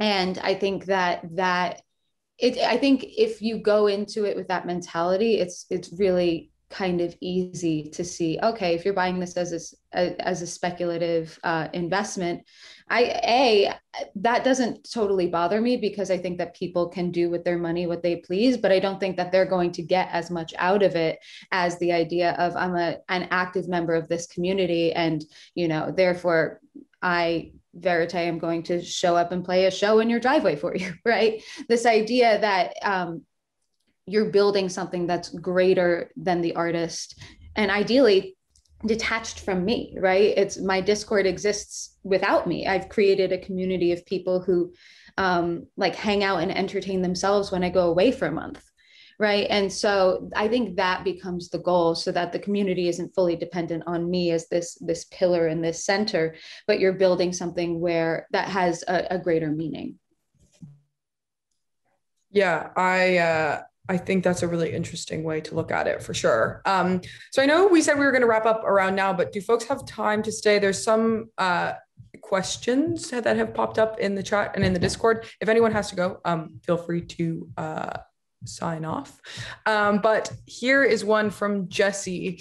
If you could speculate, what do you think might be some of the events or attitudes that shift this skeuomorphic mapping of the logic of the contemporary art market, wealthy collectors speculating on opaquely priced assets as thinly veiled money and reputation laundering, onto this most recent NFT bubble, so that more career viable and sustainable support mechanisms become more culturally mainstream?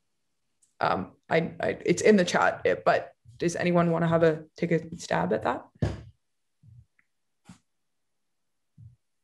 have to look up the definition of skeuomorphism. Skeuomorphism is just like an abstract representation of something kind of real. So I mean, like Second Life would be considered skeuomorphic because it's kind of trying to represent real physical interactions between people. Yeah, so I guess sort of like the heart of the question is like, what are the things that maybe need to happen to shift us away from this like auction-y people it's already happening. I think it's already happening. It's kind of a narrative failure of the space generally, that most people who are working on things that are going to look dramatically different from how the music economy worked or the art economy worked are just kind of busy working on that stuff. And as I mentioned earlier, the narrative got hijacked by media and some actors in the space to kind of suggest that the only thing that's happening at the moment is this kind of auction mentality. But to my knowledge, this is really like a historical blip. The the diversity of applications is in process, and if anything, it's just kind of incumbent on us to bring our imagination to the process, and contribute to that. Because for most people, in my experience at least, when most people think about music now, particularly most people like under 30, they just think about streaming, right? When most people over 30 think about music, they have other associations with it. The most important, I think, and urgent thing is for clever and smart and invested and people involved in music communities to develop some fluency on the space, and then think about what they would like their music economy to look like. That's the real opportunity, and the bad stuff is going to happen too. But that's just going to happen anyway. That's just like a So I would say, in a sense, that the characterization is accurate in one respect, but it's not. Most people I know who are working on this stuff are certainly not limiting their vision of art to resembling like Christie's with a wallet, with a web wallet or something. That's not going to that will happen, but there's other stuff happening. Yeah. This one from Alex. Interested to hear everyone's thoughts on how DIY labels can function in a Web3 environment. In particular, how can a label retain its artistic and curatorial identity if operating as a DAO or using a social token? Are there any examples of this working in the context of experimental music? I'll jump in quickly here because I wanted to talk about this and there just hasn't been time, but the Akisa project, and Matt, I know you and Holly had one of the folks from there on the podcast recently, but it's like this amazing like decentralized music project that ended up being released on like 40 different labels in 20 different countries, and they really sort of gave up their like control to get more power over the release, which I think that was actually something Holly said on the podcast, and I was like, whoa. Yeah, does anybody else want to maybe talk more specifically about that? I'll put a link to the Akisa project in the chat as well. I mean, ultimately, this is what I said initially. Even though the Akisa, that's the Sinyava album, right? So even though that used all the promises that DAOs and Web3 kind of makes, but used it in a very analog and very still traditional way. But it drives the point home that I was also earlier saying, that in the value creation of grassroots and underground and independent music culture, the distinction between, who's the consumer, who is the marketing person, is very often very blurred. It's one of the things that I've been always saying, for example, that word promoter. When you talk about parties, you always talk about the promoter. In 99% of the cases, that promoter is not a promoter. It's like somebody who's so engaged with the music community that put their own money into populating the culture. My first parties were exclusively financed by the German government's student funding, because that was my only income. I was pumping that into breakcore parties, and there was no financial gain for me. I know, Zola, you worked with Synopticon, one of the artists from that time that I incredibly loved, and that I loved seeing working with you, by the way. Completely unrelated footnote. But so renegotiating that power relations between, what audiences contribute, what individual festivals or cultural institutions contribute, where you really can't say, where it's not as clear cut with mainstream's label, this is our big music product, we know it will do so much in streaming.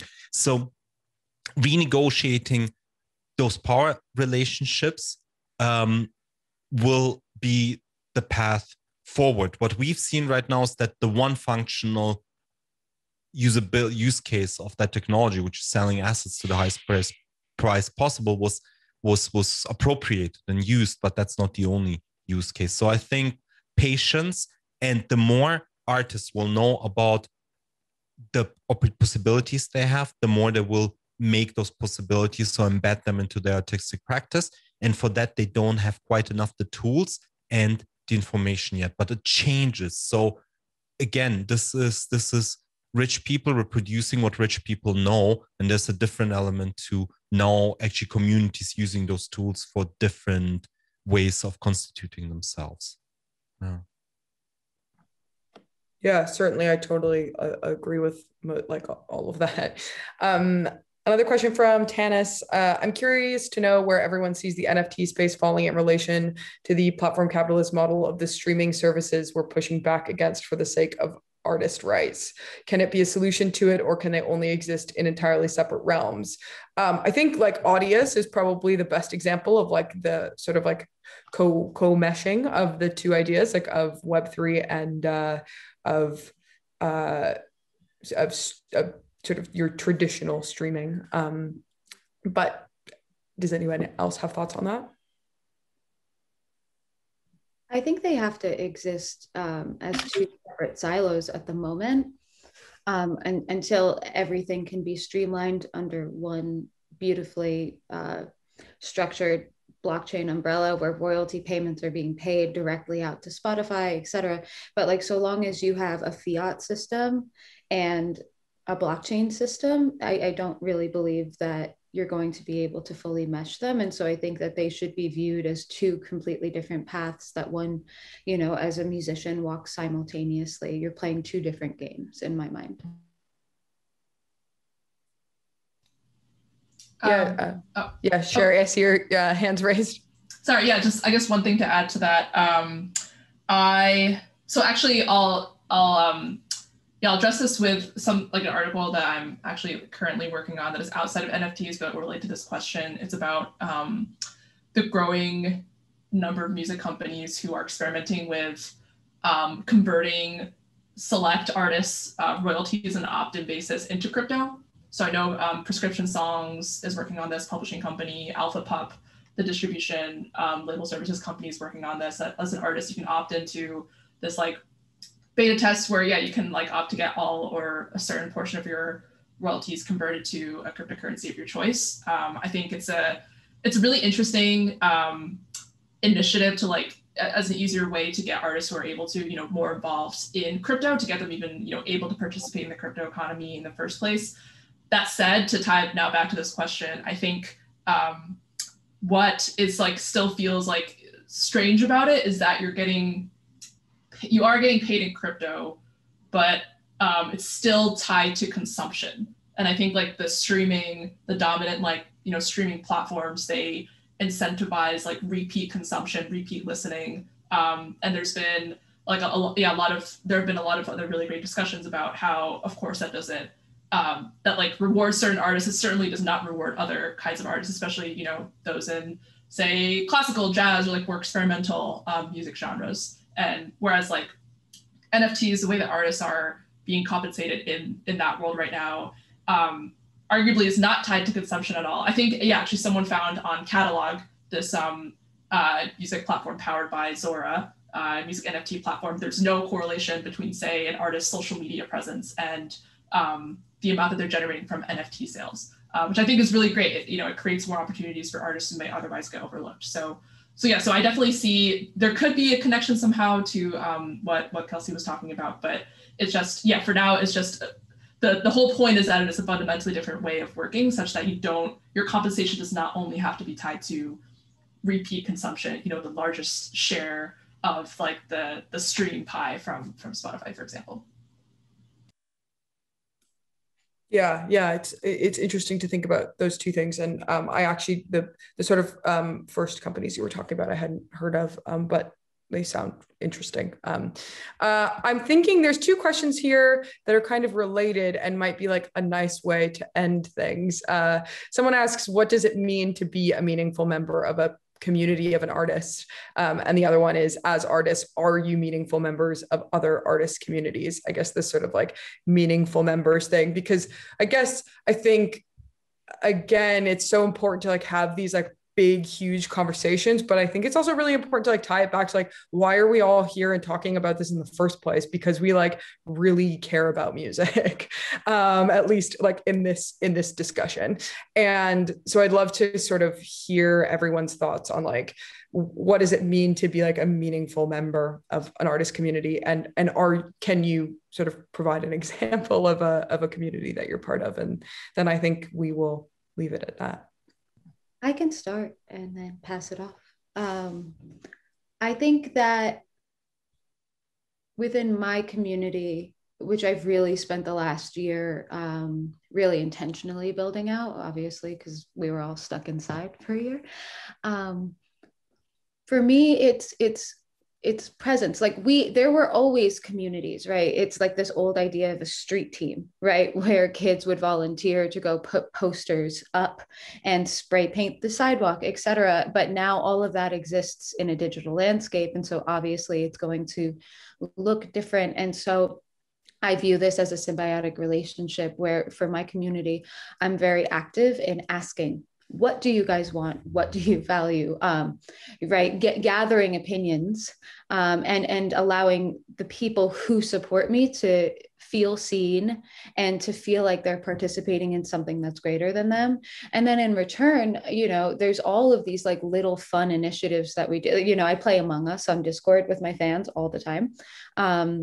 I do live cooking shows where I burn shit in my kitchen and they laugh at me.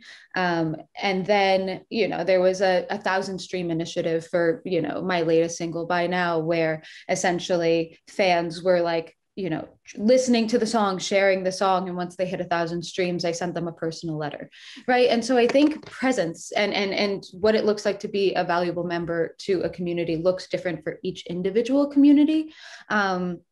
But I think it's about communication and then showing up for each other. So it's not only fans showing up for an artist, it's an artist also showing up for their fans. And in terms of like my participation in other artists' communities, if I'm being completely honest, I don't have time to have that presence within any other artist community. Like I barely have time to do it in the way that I'm doing it with mine, but like I am on the Audius grants committee, for instance. And so I think from my perspective, like one-on-one with other artists, I talk about this shit all the time. But also being realistic where, you know, I want to make sure that when I make a commitment to be a part of something like that committee, that I have the time and bandwidth to do a very good job at it, if all of that makes sense. Yeah, for sure. Nika, maybe you want to speak to that? Yeah, so, well, I've been running a Patreon for a couple years now, and that's really changed the way that I think about my community, that I have one. I didn't think I had one before that. I thought I was just swimming alone in a sea of competition and, you know, market performance and stuff like that. But then when I found out that there were people that were willing to sustain my creative process and my life, that was really energizing and inspiring to me. And it made me think about what I provide for them. And, you know, more than, I don't know that I think about, you know, how we sustain each other, but I think that's just like an innate part of having a Patreon, you know, providing people with things that give them care and comfort. And that's what music is supposed to do for people, you know, it's supposed to be a balm or whatever, it can be anything. But and then in terms of, I also support other people's Patreons, and, you know, would they have a DAO or something, I would do that as well. And I am a part of other DAOs as well. But for me, it's just about being part of community, and that community, it extends past what I do as a musician. It encompasses other music, other people, my friends, family, the people that I care about. And that community is like a broader framework that I think we all operate in. But that's what's important to me is, you know, the Dryhurst interdependence vibe, I think it's a really beautiful idea of, you know, showing up for other artists as much as you show up for yourself, and, you know, really seeing us all a part of one ecosystem. And so I do that by trying to support other artists and their Patreons and their communities as much as possible, if I see that they're a part of, you know, something that I believe in as well, and that I get something out of, because I'm also a fan. As much as I'm an artist, I'm a fan. And I see just how when you are a part of something that does feel like a community, how much more grounded you feel in such a decentralized world.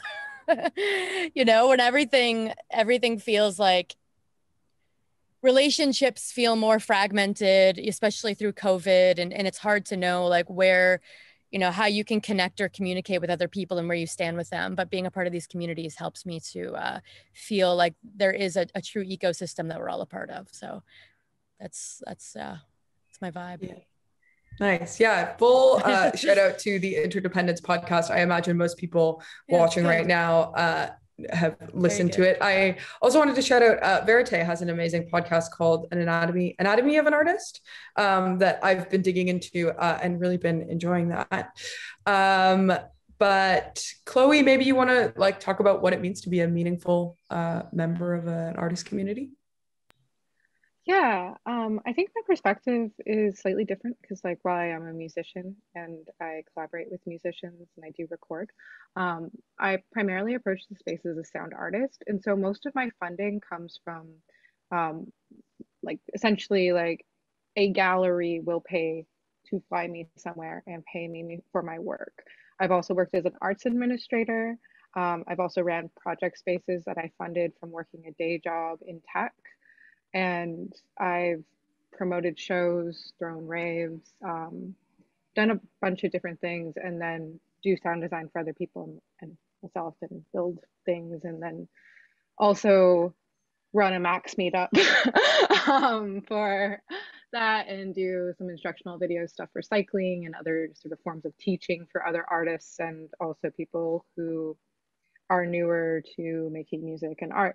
And so like I'm kind of always interacting with different people, and I'm also part of a studio space where Nika, I know you were last week. And so I work with like other artists and engineers all the time. And I don't really actually spend a lot of time like asking for direct support from my like fan base or my audience. And oftentimes I'll redirect that support to causes. And so like specifically like the trial around the tar sands that's happening in my nation right now, um, things with like Palestine awareness, like stuff that's happening in the world, like I tend to like redirect funding there because at this point, like as I get to fit in this more gallery context, like I'm pretty well funded. Um, I'm not well funded, but like I'm releasing an album that's like a game and we'll monetize that in some ways, but I don't feel the need to do a Patreon at this point because I still do day job work. And I have a lot of skills and I do work a lot and also make art a lot. So that's like my community is like people I interact with and know from shows and collaborate with. And I'm generally trying to find ways to like share information and tools and ways that we can all help each other like expand our praxis, both like morally or like ethically and also like through actually the tools and stuff that we make and the sounds we make as musicians. So yeah, I interact with people in a lot of different ways, and my notions of community are also probably a little bit different, and my notions of reciprocity just given like my own background. Nice one. Mikhail, I know you have to head out, but if you have time to answer the question about what it means to be a meaningful member of the artist community and any sort of last words. Yes, I do have an opinion on that, surprisingly. I mean, one of the things, that started immediately with the kind of all of this happening was that a few people that happened to work with a lot at the very beginning of this NFT craze, we identified that there's everyone here in this group will be able to confirm that if you're part of an artistic community, if you're part of a community, there's way more to it than sharing marketing support for each other. This is not just, hyping each other up on Twitter. Being part of a community is being part of a community of care, which means sharing infrastructures, sharing resources, even, psychosocial care. This is something that is incredibly important. So one of the very first things we did before most of the NFT craze happened, before all of that, we started an organization called Mint Fund, which basically does exactly that. It tries to create a digital community of care that enables, that centers voices that in the current conversations are not centers, bring those voices to the table, and also extends, the resources, like that understanding of a real life community, the resources and access to infrastructure. We do that through providing, funds for artists to access this, education, so forth and so on. So I think what I'm trying to say is being a meaningful member of an artistic community is to act within that community as if it's a community of care that involves these elements, infrastructure, resources, and psychological care. And that I think many people now learn, because you also should understand that many of the young artists that came into NFTs, they are very, very young. They do not know. I was actually yesterday watching a video on Napster. What happened to the people that got sued by the RAAA for 200 million? Realizing that story that comes naturally to me because, I'm that old. 90% of the kids that I deal with at my day job, which is Zora, were born after all of this happened. They didn't even come to maturation intellectually. They were born after this happened, which means that a lot of those kids come with not much context. They've never been part of an artistic community. They've never been part of, experiencing art that happens in squads versus spaces run by brands. Such experiences have been also disrupted by 1.5 years of pandemic.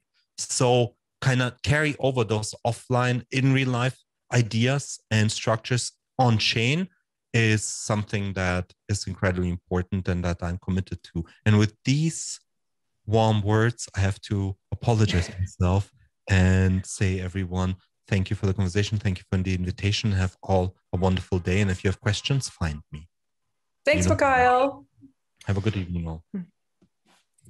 Yeah, I think I'll quickly sort of jump off the back of Mikhail's what he was saying there, but I'm really interested in I think we're all quick to use this language online and then in real life. We say oh, it's so nice to meet you in real life or whatever, but online is real life, and increasingly so. And these aren't my words, but someone has sort of coined the idea of, instead of saying in real life, saying away from keyboard, AFK, which was an old sort of IM slang thing, which I absolutely love, because it's I think saying in real life or saying offline, it doesn't really make sense anymore, because online and offline are we ever really offline? I don't know. And is our lives online our lives at the computer any less real than our lives away from the computer? So anyway, just wanted to add that because I really love this away from keyboard thing.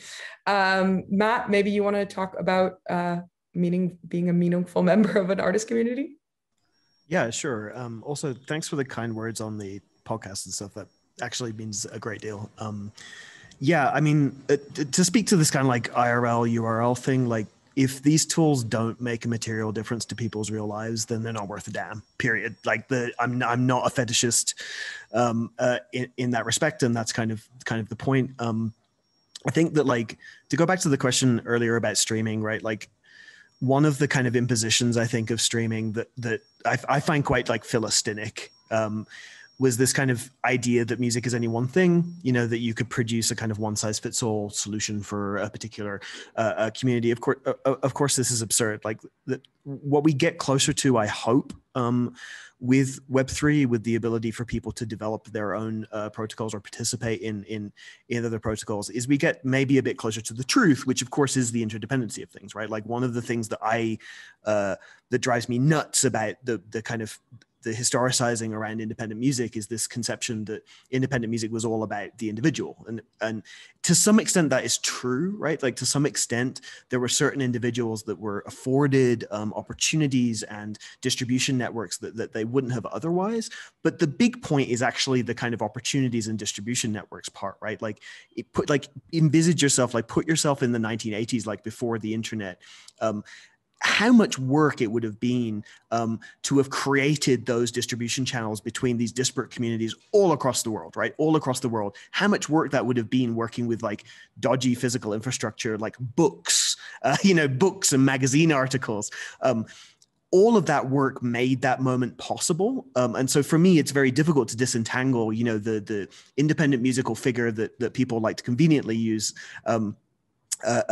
It's super difficult to disentangle them from those people who were running the venues, those promoters who were taking financial risk to do things, those people who were packing boxes, designing the record sleeves. So as jarring as it is in a sense to kind of present all this stuff as openly as you can do when it comes on chain. To me, what it represents to a certain degree is a degree of truth and complexity that is missing from like independent music narratives, right? Where like and so yeah, so for me, I mean, my personal interest in music generally, I've been active in music for way longer than is comfortable. My personal interest is in being part of communities that, to go back to Nika's like earlier point and concern, which I think is a legitimate concern, you know, communities that support artists unconditionally, communities that that distribute funds to the people whose work contributed to producing that value, whether it be monetary value or not. And I do hope that I see more promise in these tools for kind of building out that infrastructure with a healthy amount of critique than I have seen in 10 years of kind of, you know, belly aching over streaming, which is one of my favorite kind of dartboards. And that's really encouraging. But yeah, so I mean, the most important part, in a sense, to go back to this decentralization point, is that, you know, these tools represent kind of what you want them to. A lot of work needs to be done to establish fluency with people, so that they can afford to have ideas about what they want to see. The good news is that I do actually believe that these tools will afford that ability for a very, very wide range of people. The bad news is that, as I kind of mentioned earlier, this is happening anyway. And the one thing that kind of stresses me out a little bit is, you know, being my age, I hear about stories, it was a bit before my time, stories of kind of the music industry and music communities kind of aloofly dismissing the coming internet. My biggest concern is that there is a climate at the moment of kind of oftentimes negativity, kind of stigmatization. My biggest concern is that we get ourselves into that position again, because I really can't emphasize enough, this is happening, irrespective of whether we choose to gain fluency about it and have these wonderful ideas about how it might apply to our communities or our practices. This is happening. So the bad news is that, you know, the bad news is that we ought to have been having these conversations a few years ago, and I couldn't be more enthused that groups like this come together, and all the people on this panel are thinking about it so thoroughly. That because it's happening, and it's kind of incumbent on us to make it not suck. Yeah, certainly. And I guess to sort of touch on something you said there that I didn't quite get to like ask formally, but I think like this word independent used to articulate something quite specific, especially in terms of music. And now I think I've seen like a lot of the people in this discussion specifically, but also in the wider music industry, question like, what does it mean to be independent anymore? And like that word doesn't really articulate what it means. That idea is still there, but I'm really like kind of turning over this idea of like, is it interdependent? Is it decentralized? Like what is like the new thing? And I'm really interested to see like where that discussion goes. But yeah, Sherry, do you want to wrap this up? Oh gosh.